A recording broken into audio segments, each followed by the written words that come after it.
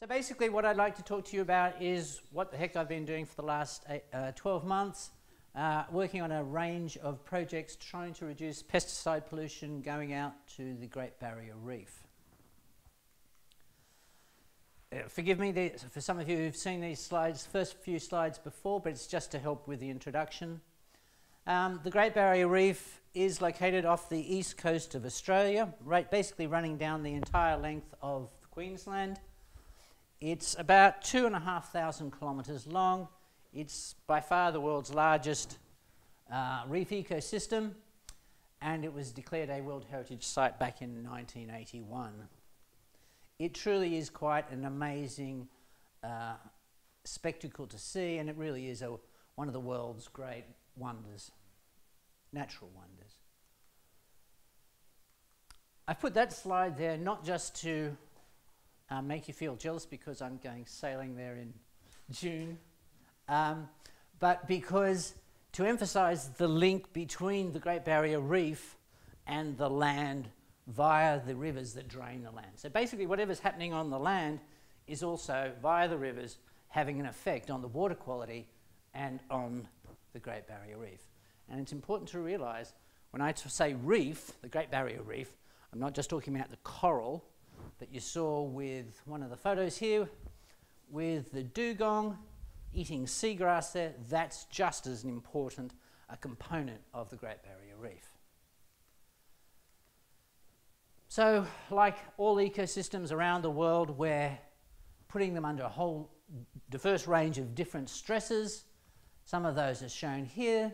Typically the top ones are sort of man-made, or certainly the flood plumes are exacerbated by man, whereas the bottom line shows natural stresses.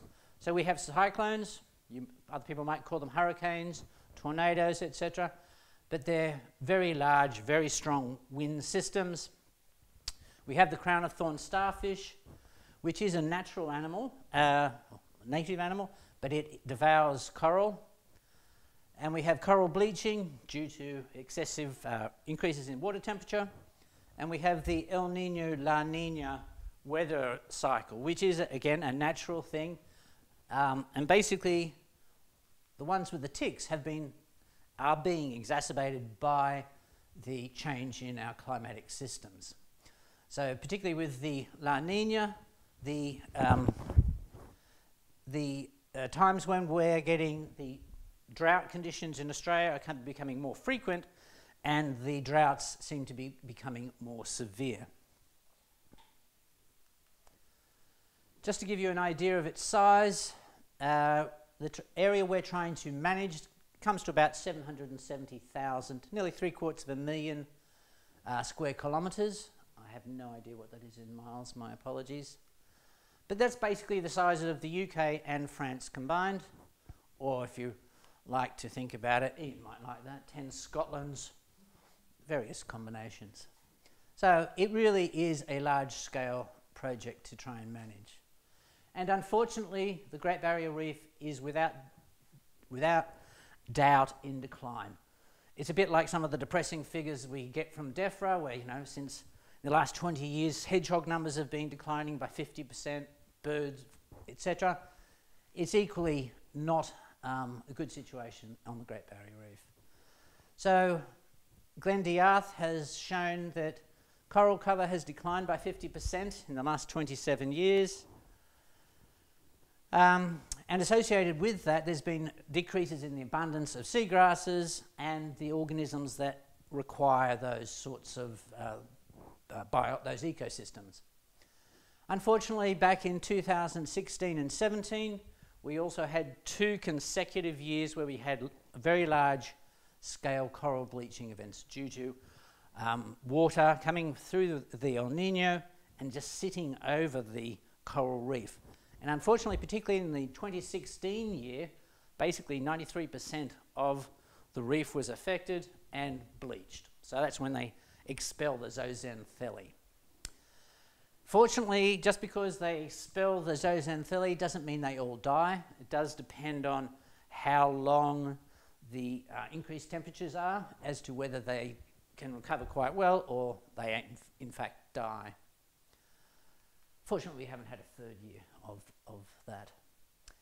So the Australian and Queensland governments are trying to ensure that the reef remains a viable entity for the future, and they've developed what we call the 2050 Reef Long-Term Sustainability Plan.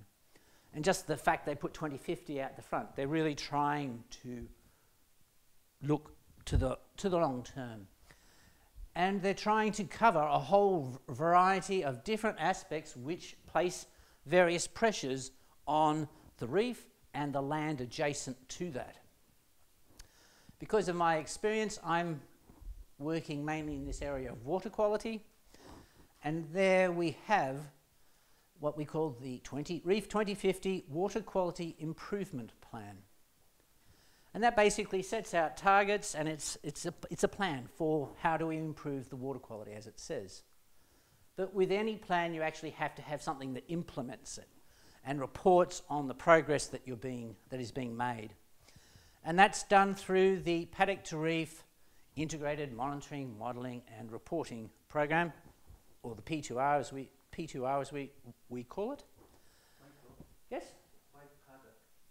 Oh, paddock is our Australian term for a field, but ours are slightly larger than your fields, typically.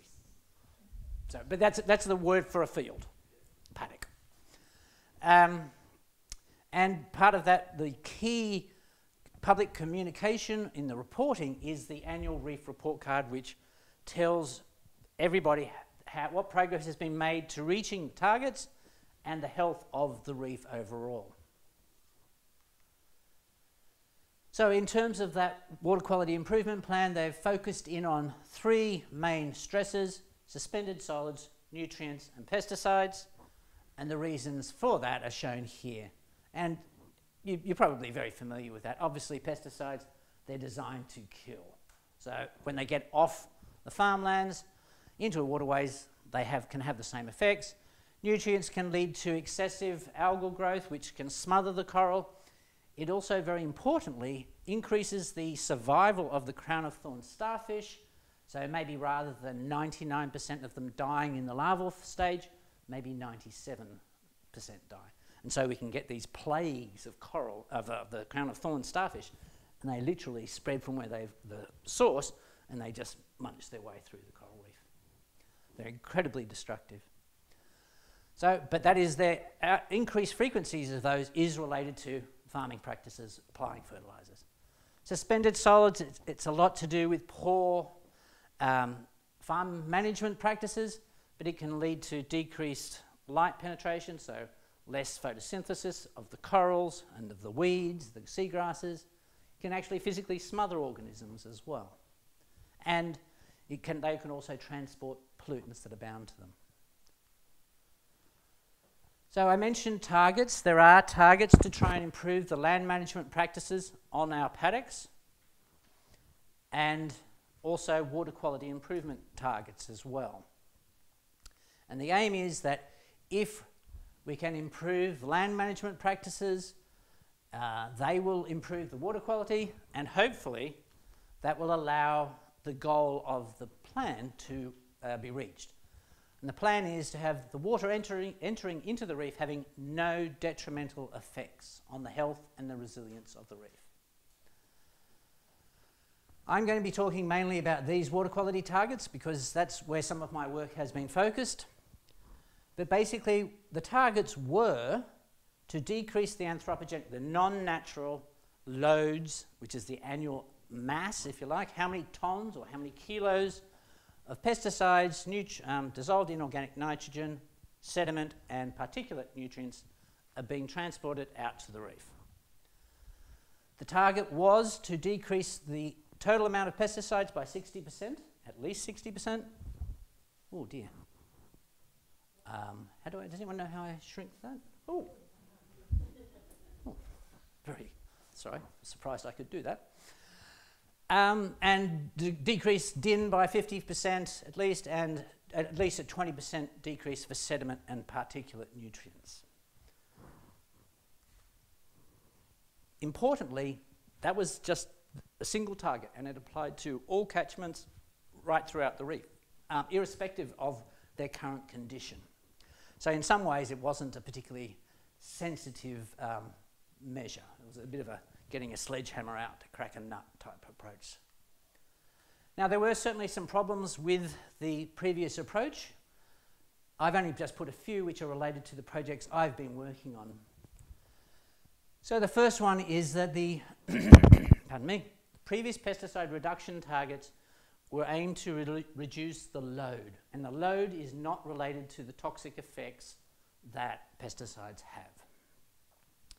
So that if you looked at the loads, as I'll show later, and used that to determine your management strategies, it could misdirect your efforts, and as I said, they were applied to all catchments.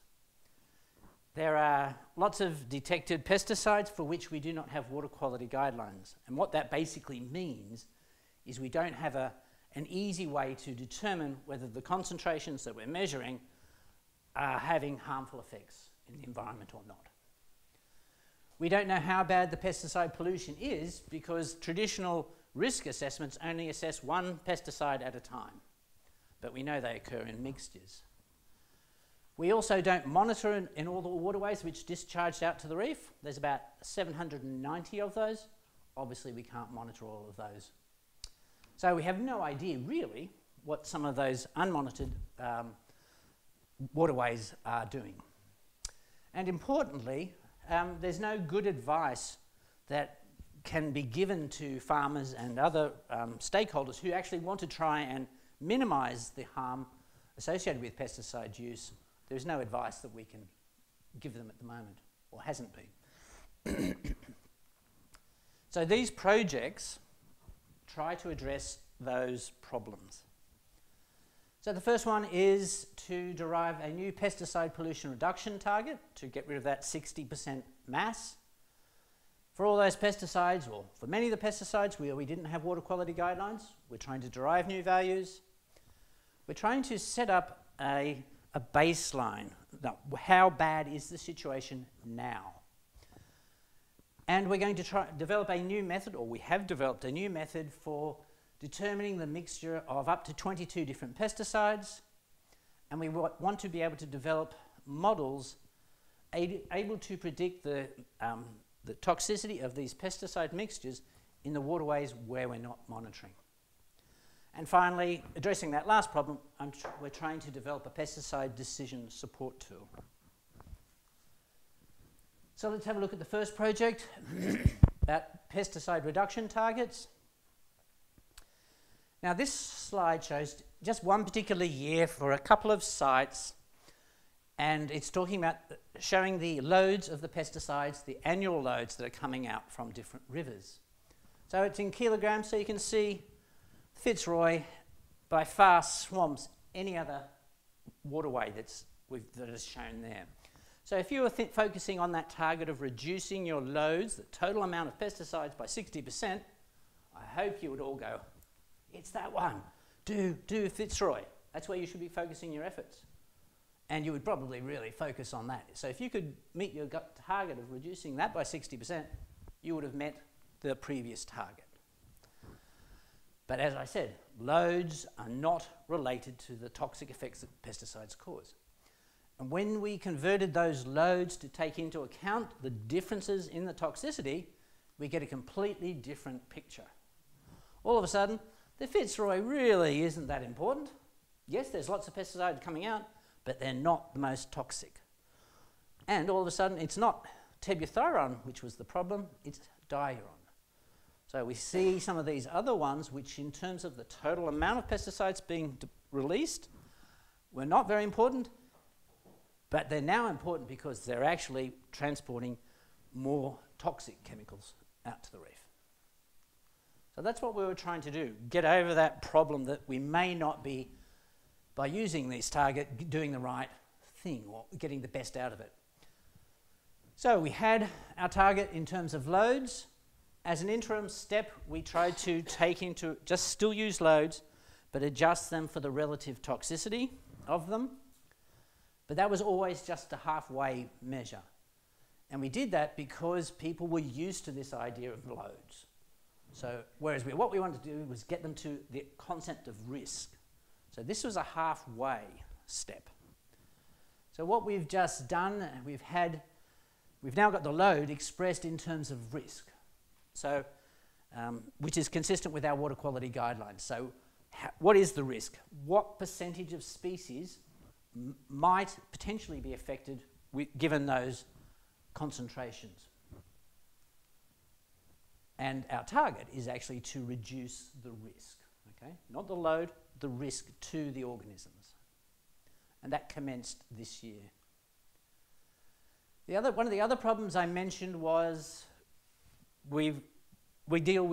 traditionally we deal with pesticides one by one. But what we did was we went back and we looked at about 2,500 samples that we collected.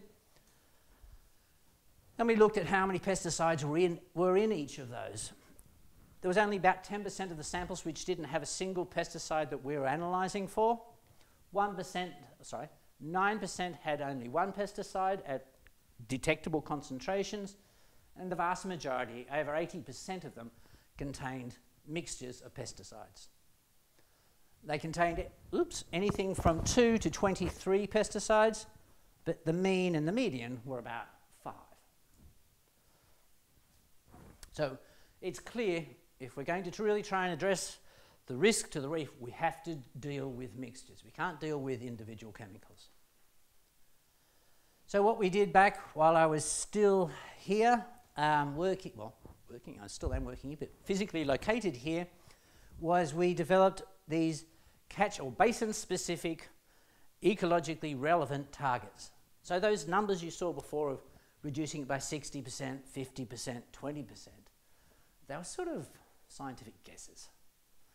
Sort of like we're saying, well, we know it's probably got to be at least that amount, but there wasn't a lot of ecological basis for those. So what we actually did was we then scoured the literature and we were looking to try and work out what's the concentration of sediment we can have in the water before it starts affecting the seagrasses and the corals, etc. So that's how we built those targets. And we made them specific for each catchment, because catchments are in different stages of degradation, if you like. And very fortunately for us, it went through a public consultation phase. It was largely, no problems were associated with that, and they've been adopted into the Reef Water Quality Improvement Plan without change. So this just gives you an example of those targets. So for the different pollutants,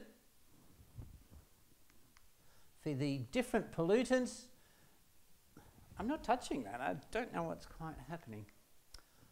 For the different pollutants, in the different rivers, we have set different percent reductions for it to occur. The bigger the reduction that's needed, obviously tells you the river is currently in a very poor state. The smaller the reduction, the closer it is to basically a natural condition. So that's what it was for sediments and nutrients. This is the target that we set for pesticides. And it was to protect at least 99% of aquatic species at the end of catchments from the effects of all pesticides. So the key words are at least 99% of species at the end of the catchment, which is the river mouth, and the effects of all pesticides. So very clearly we're saying you have to take into account the combined effects of the pesticide mixtures. And we want to be protecting by far the vast majority of the organisms. Now it's not working. So why did we pick that particular target? Well, in the Australian and New Zealand water quality guidelines, we have these 5 different sets of, they're based on different conditions of the environment. So for the highest level, which is like for national parks and Great Barrier Reef, etc., we obviously want to be protecting by the vast majority of those species. And as the condition or how much they've been modified decreases, the target is lower. But you may have a very highly disturbed system now, and so yes, you might be able to get away with that for the very short term, but there is always the expectation that you will be improving it to get it back to at least this level. Okay? But nonetheless, for the Great Barrier Reef, the appropriate level of protection is at least 99% of species. And why did we say at the river mouth? Hopefully this, maybe don't look so much at the slide, but listen to the explanation. So if we aim to have the meeting the water quality the target at the river mouth, then as that water comes out and it's diluted, obviously all of the reef will meet the target. Okay? But if we set a lower target, say to protect 95% of species, then there is a zone before the water gets diluted and down to the concentration where it will protect 99% of species. And so the lower the level of protection that we applied to the river mouth, that bigger that zone where some effects will occur. It's a sacrificial zone. We did not want to have a sacrificial zone in the Great Barrier Reef. So we made the target to be there at the river mouth. Oh, there was... Sorry. The next project was to derive new water quality guidelines for those pesticides which I said where we didn't have guideline values. So back in 2000, that's the previous version of the water quality guidelines.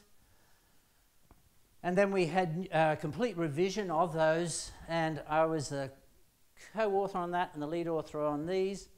They were then extensively revised and they were just released this year. If you want to go and have some light bedtime reading, feel free. And basically, the importance of that is they are now they have been adopted nationally, and they are the means by which the new water quality guidelines for all those pesticides that we want to protect the reef from will be derived by. So you have to follow that methodology. I don't know why that red square moved down. It should be around glyphosate. But basically, this is some of the some of the chemicals that we're deriving new water quality guidelines for. The ones in the red, except for glyphosate, are pesticides, and there's even more all of these are pesticides as well. Importantly, all of these have been measured out in the reef and in the catchments. But we don't have any guidelines for those, so that's part of that process to derive those. We have actually derived values for all of those, and they're currently going through a technical review process now. What I'd like to do is very briefly explain how we do this, because some of these terms come up later. So what we do is we collate all the literature, and we then we calculate a single value for each species at which toxic effects start to occur. We then plot that as a cumulative distribution, and then we fit a statistical distribution to that. And because we know that distribution mathematically, we can then calculate the concentration which should protect, theoretically, 99% of species, 95, 90 or 80%, which are our values, default values that we use. So this red line is what we call a SSD, a species sensitivity distribution, because it's the distribution of the sensitivity of species that we have data for a particular chemical. The DGV is the default guideline values, and they're in essence our water quality guidelines, and here are the 4 values. Through that revision, there's a new water quality guidelines site where the protocols that I put up for before have been released. It was only released in August. I think you'd probably have to agree that is probably one of the dullest websites you've ever seen. That's not poor resolution. That's the image that it's there. It's pretty overwhelming. Oops, being filmed. At this stage, only 3 new water quality guidelines, DGVs, have been released, but as I showed you, all those other ones that were put up on the slide They're going through the technical review, and as they get through that, they will be added to the website. So that's another key component of the jigsaw that I've been sort of trying to work with. Now the third project, which is about the development of the pesticide baseline. The aim is to generate a pesticide risk baseline for all the waterways that go out to the reef. What it's hoped it will do is that firstly, it will establish the current level of risk that the pesticides pose to the waters out in the reef. So we're saying, as of 2019, this is how bad it is. And we have our target up there. The second thing that it will do is it will allow us to, will indicate which rivers and which waterways are in the worst state and where we should be directing the investment and our efforts to. So, for example, if this is a completely hypothetical one, that's why I've called it River 1. If it's got a current, if the baseline is determined for it to be about 60%, so 60% of species are being protected, then we've got a fair idea of how much or how far we have to improve. If River 2, however, is got a baseline of about protecting maybe 75% of species, we also know how far it's got to improve. But I think it would be quite logical to be directing more dollars towards that one and less towards this one. So it will help with that allocation of resources, rather than in the past what they did was they basically said, well, we've got all these catchments, you all get the same amount of money. So the same amount of money is not really going to make much difference here. It would obviously make a bit more here, but it's not a particularly effective way of spending your investment to improve things. Finally, it allows us to track progress. How are we actually moving towards the target? So again, with our River 1, let's say we start there in 2020, and we might make nice, consistent progress towards the target. You would feel quite confident and relaxed that you are making good progress and you will get there in a relatively short time frame. Again, purely hypothetical dates and values. Whereas it might be possible if the catchment has a drastic change in the land use, that it might start to get better, but if that particular industry is very intensive in terms of pesticide application or uses more toxic pesticides, it could get worse. Irrespective of what's happening, whether it's improving over time, staying exactly the same, or getting worse, this method will allow us to get an estimate of the combined toxic effect of those 22 pesticides. But as I mentioned already, we don't monitor at all the waterways. So what we obviously need to do if we're trying to estimate this baseline for every waterway, pardon me, is we need to develop some models. Now, Marco probably wouldn't call these real models. They're extremely simplistic models. You'd probably just call them relationships. But basically, what we want to do is to try and model the pesticide mixture toxicity in terms of land use. So what's the percentage of each catchment being used for? So we might end up with some very simplistic relationships where the toxicity, mixture of the toxicity is related to one dominant land use, or it might be related to different land uses. So for example, you might think if you have more conservation, national parks in your catchment, that as that decreases and other land uses increase which use pesticides, obviously those two factors could control the toxicity of your mixtures. Now you may well ask why we chose to try and develop these models using land use data, and basically the answer is twofold. First of all, each land use has registered pesticides that can be applied to that land. So logically, the pesticides, the land use controls the pesticides, that are likely to be in the waterways and likely to be having effects. In addition, there are some published papers which have actually shown those sorts of relationships between land use and biological effects. So Frederica Kroon found that vitellogen expression, which is an endocrine disrupting effect, that was more intense when you had a higher percentage of your catchment devoted to sugarcane. Rebecca Woods, one of my PhD students, has found a negative relationship between sensitive diatoms and the percentage of grazing and cropping. And there's some other work coming out here again which shows relationships between land use and other factors such as the pesticides present, the complexity of the mixtures, and so on. So we thought there was a good basis for that. Time will tell. Obviously, to develop those models, we need land use data, and we need to have a method for actually estimating what is the combined toxicity of those 22 mixtures. We're very fortunate that Queensland does in fact have that sort of land use data, and they call it Q lump. In Queensland, they love to put Q in front of everything. It means Queensland.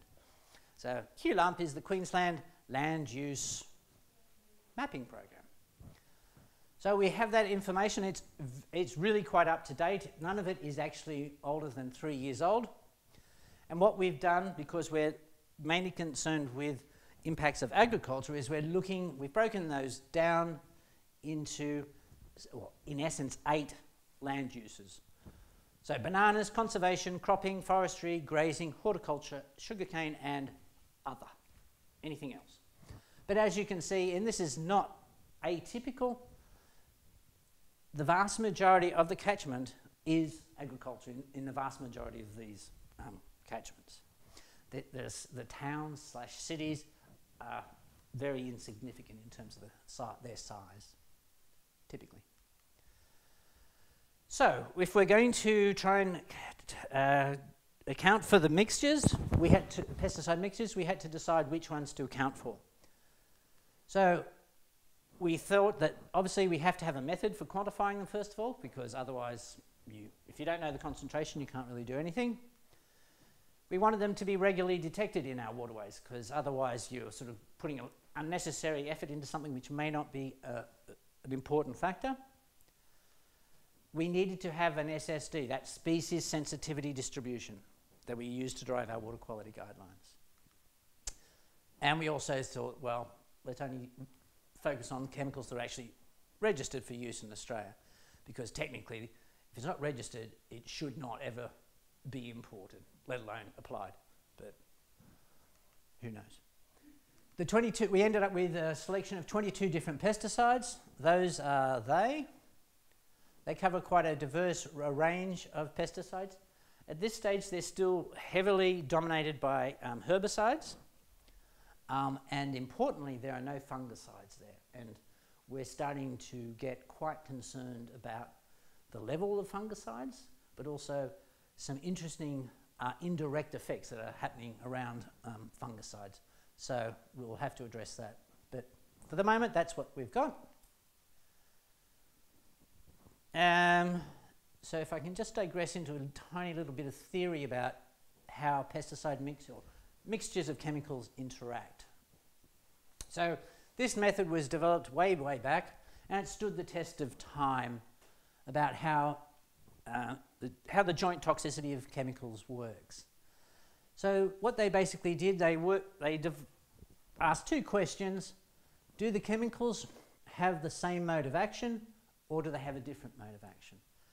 Mode of action basically means, do they exert their toxic effects by the same means? So alcohol, by and large, all has the same mode of action. It doesn't really matter if it's beer or scotch. Absinthe is different. But you know what I mean. They have the same mode of action. Same sort of thing with pesticides. The other question they ask is, do the chemicals, when they're in a mixture, do they interact with each other, or do they just act as if the other ones, there's no interaction? And from that, you get 4 different types of joint action. Concentration addition, so they have the same mode, but they don't interact. Independent, where they have different modes of action, and again, they don't interact. And then you have those two classes where they interact and may or may not have different modes of action. Importantly, the vast majority of the data that's available on the toxicity of mixtures shows that chemicals in mixtures exert their toxicity by concentration addition or independent action. In order to get synergism or antagonism, which we all hear about, you need to have these types of, well, they will only occur within those models. So in terms of increasing toxicity, synergism is the worst because the combined effect is greater than just adding the two, having each exerting an effect separately. Antagonism is probably the best case scenario because they're not as toxic when you combine them as acting individually. And concentration addition and independent action lie pretty much in the middle between those. And as I said, the vast majority of chemicals occur by that means. For the mathematically inclined, here's a couple of very simple equations. It's just the models, the method that you use to calculate the combined toxicity using the concentration addition model and the independent action model. Not surprisingly, if you look at the equations, the independent action model always gives a slightly lower estimate of the combined toxicity. Now, so what we then did was we looked at the literature and we said, is there any evidence that synergism is occurring with all those pesticides? And the answer was no. So because there's no evidence of synergism, we could then assume, given the volume of data, the conclusions from the literature, that if the chemicals have the same mode of action, that they will conform to the concentration addition model, and if they have different modes of action, they will conform to the independent action model. It's interesting. Anyway, I'm digressing. I'll shut up. So if we combine those two methods together, we can pretty much estimate the toxicity of any mixture at all, except if it's synergistic, and if that's the case, we can't use this method. We don't worry about antagonistic interactions because these two methods give a higher estimate of the toxicity than if it was antagonism. So by doing that, we're being environmentally conservative. We're saying if it was antagonistic, well, we're actually estimating it is more toxic. So if we then base our actions on that, we will end up being more protective of the environment. So anyway, there's this method called the two-step method where we use both models, and in order to determine if they have the same mode of action, what we do is we get their SSDs that I mentioned before, and they should all be parallel. So if they have the same mode of action, all those SSDs should be parallel. And importantly, and I'm not going to go into it at all, but when you combine these, the combined SSD should fit the individual SSDs well. And if your chemicals do not have the same mode of action, you will find that the slopes are not parallel, and also your combined SSD does not fit the SSDs for the individuals well. So they're the two tests we used, and we did that to all of these 22 pesticides. We first went to the literature, and they gave us these modes of action. And there were 9 pesticides which belonged to the PS2s, 4 that were synthetic auxins, 2 which were ALS inhibitors, and then for all these other modes of actions there was only a single pesticide. So we did those tests to look at the SSDs were parallel and if the combined SSD fitted the data well. And what we found was, unfortunately, even though the literature is saying they should, or they do exert their toxicity by the same means, with the data that we had, they weren't necessarily parallel, or the model wouldn't fit them. So we actually had to break them down into smaller groups. Within each of those groups, still not touching it, within each of those groups, they do conform to those two rules. So they then became what we call our effective modes of action, and then within those boxes where you had multiple chemicals, we used the concentration addition model. That's step one. Then, to combine, get the total toxicity, we combined all of those with using the independent action model. And basically, we worked out the total toxicity, because that's ultimately what we're interested in. But other people were saying, but I want to know exactly what the photosystem 2 herbicides are contributing, or what are all the herbicides contributing? What about the insecticides? So we broke it down into various ways so people could get a feel for, is it really the herbicides, or is it one particular group of herbicides, or is it the insecticides which are causing the problem in different catchments? Because it will vary from catchment to catchment. But nonetheless, the key driver for progress and progress towards target is the total value. Won't even bother explaining that. Come on. We've developed an Excel spreadsheet for that and an R code for doing those calculations as well, and they're going to be released very soon. We've used all our pesticide concentration data, and we have done those calculations for all the sites which started monitoring in 2009. So in 2009 we had 9 sites, but we've had quite a dramatic expansion. So now we have 38 sites. And this shows you some of those outcomes. So these are just a selection of different rivers or creeks, and these are the total percentage of species which are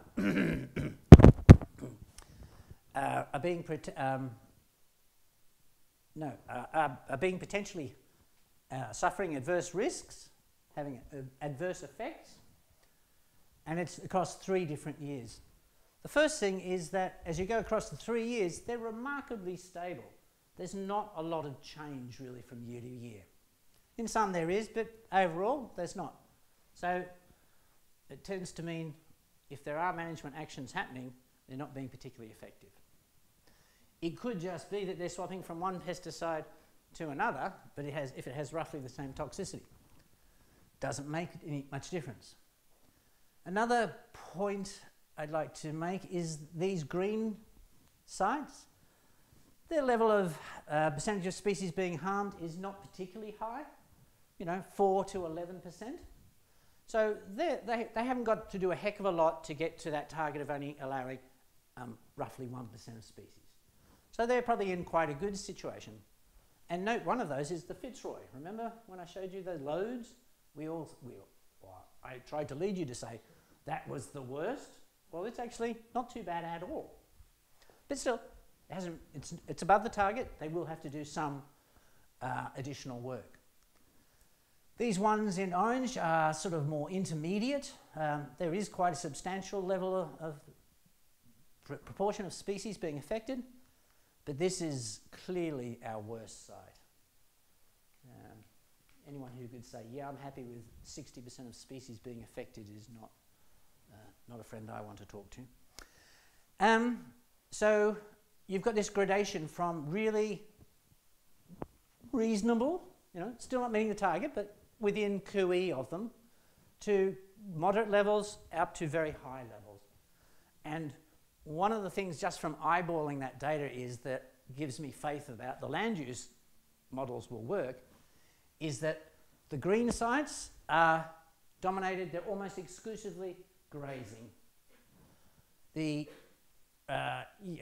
yellow, orange, amber sites have varying degrees of grazing and sugarcane, and the one which has the highest level of sugarcane is Sandy Creek. It's basically 50% of that catchment is sugarcane.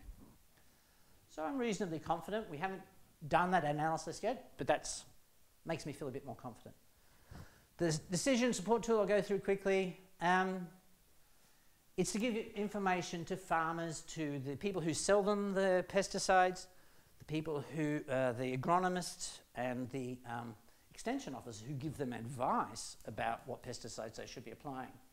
We want to give them information so they can try and choose less harmful pesticides. Obviously, the work that Chloe presented the other day would be a much better step, really taking it back. This is much more a stopgap sort of approach, but nonetheless, it is something that the farmers are willing to try and do, and they're actually really wanting this sort of information. It's being limited to only applying to sugarcane, but obviously some pesticides that are used on sugarcane are also used for other uses, land uses. So it may be relevant to them as well.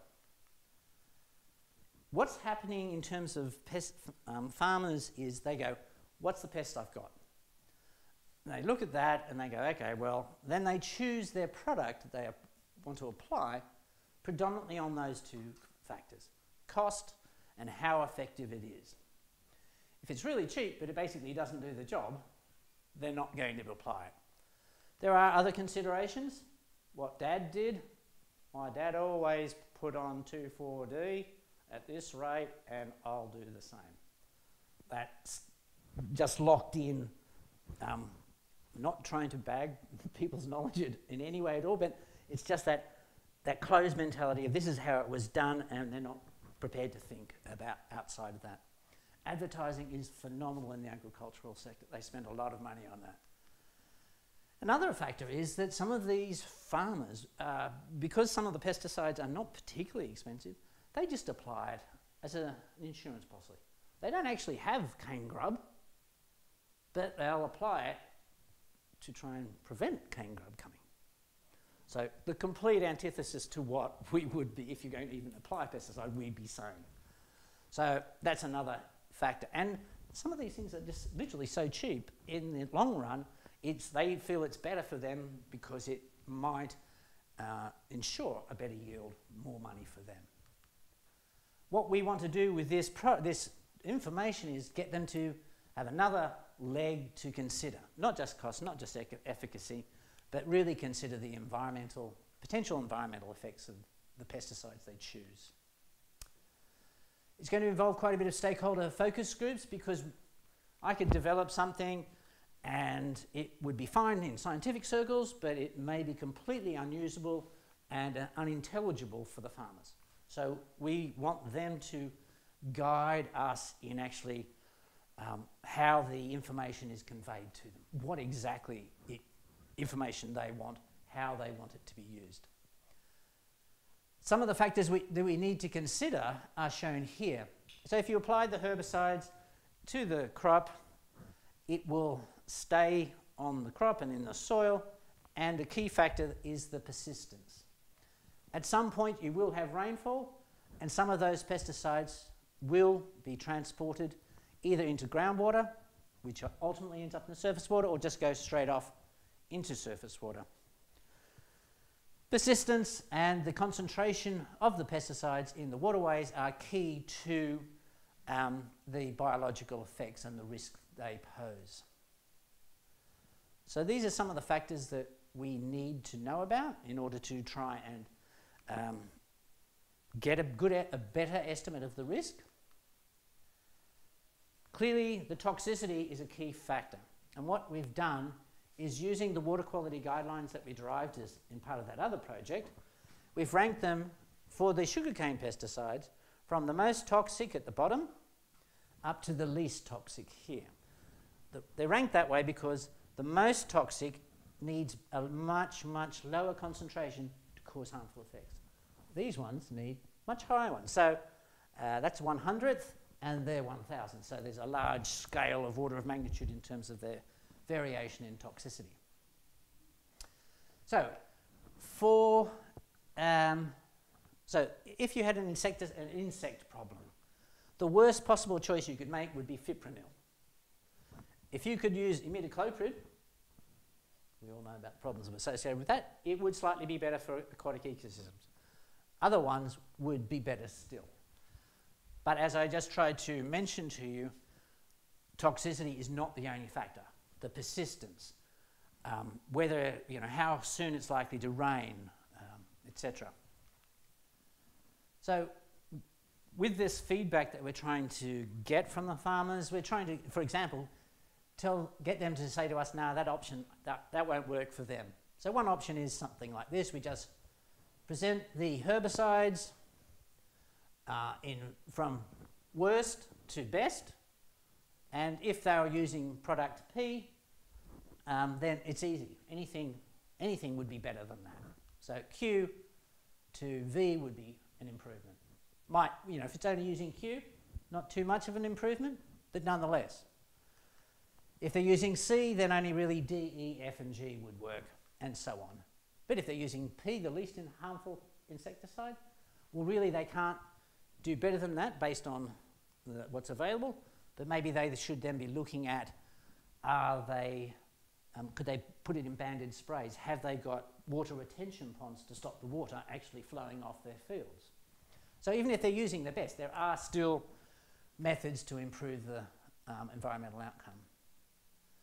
Another possible way is to just do a simple bimodal, or it could be 3 or 4, but rank them into high or low toxicity, and also in terms of their mobility. How easily do they come off the soil and the plants? Because they're obviously important. And then combine that with information about whether it's the wet or the dry season, and how far into the future is the next weather forecast. So obviously a highly mobile and highly toxic chemical, which falls into that quadrant, you would not be wanting to apply that in the wet season when you're likely to be having rain in the next couple of days, because the vast majority of that will just go straight into the water and out. You would probably be wanting to, in that sort of scenario, if you had to, be putting on a chemical which has binds to the soil and does not leach off, for example. So we could combine that sort of information as another option.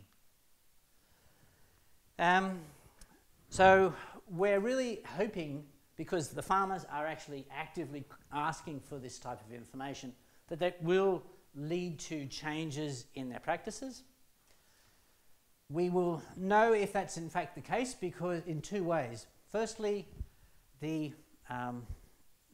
current paddock to reef monitoring program has people who go out and do surveys of land management practices. So they survey people and they get them to tell them what they're doing. What pesticides are you applying? What's the regime? What sort of fertilizer regime do you have? But in addition, because that information is not always 100% reliable, firstly you're not doing it to all farmers, obviously, so you're doing a subsample.